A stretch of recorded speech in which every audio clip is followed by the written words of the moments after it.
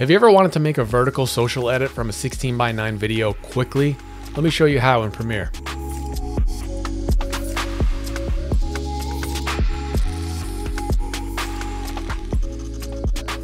All right, we got our sequence here. This is a gentleman on a motorcycle riding. All right, so I have my 16:9 sequence. All I gotta do is right click and do auto reframe sequence. And then here, you could change the sequence name. I'm gonna leave it like that. And you could either change it to square, 1:1 ratio, vertical, or 9:16. So I'm gonna click that. You could choose to don't nest clips. This will replace your current motion adjustments.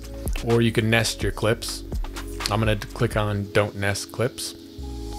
And this is our auto reframe sequence. You see it keeps him in the center of the frame. It looks pretty good for just one click of a button. And obviously, if you want to adjust it, you click on your clip and you go here to the effect controls and you could change the positioning of your clip. You could change the offset. You could reanalyze it. You could do faster motion or slower motion, because a lot of times if it's a moving shot, they'll add pan motion to it. Because if you could see here, right here, they add pan motion to it.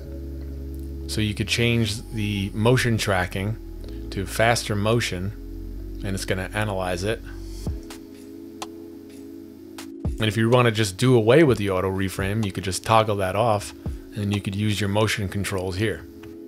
So there you have it. If you're running low on time and you need a quick down and dirty way to make a social edit, do that. Hope you enjoyed this video. Like, subscribe, comment below. See you next time.